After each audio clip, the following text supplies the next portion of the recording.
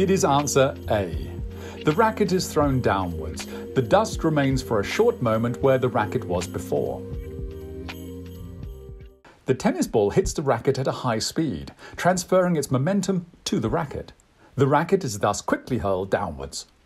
The chalk dust lies only loosely on the racket and cannot follow its drastic change of movement so quickly. It initially remains unchanged in the place where it was before the ball hit it.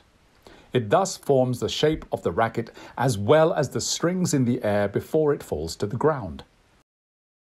It is the inertia of the chalk dust that makes it stay in place at first.